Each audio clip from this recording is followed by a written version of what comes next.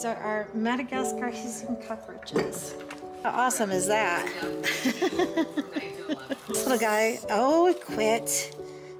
Oh, you quit. Where'd he go? Oh, he's on me. All right, come here. So there we go. He's our big one. He's our biggest one that we have. He is a Madagascar hissing cockroach. They're omnivores. They eat just about anything. We can feed them dog food. They love rose petals. That's their favorite. And then also spinach. They love spinach. So you can tell that this one is a guy because of the little horns on his head. Let's see if I can find the female, the big female. So she just had babies. Here's the female.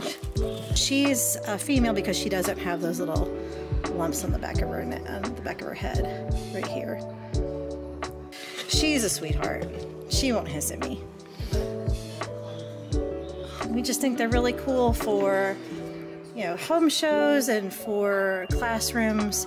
We've done a couple charter schools where we've come and done demonstrations and presentations about them.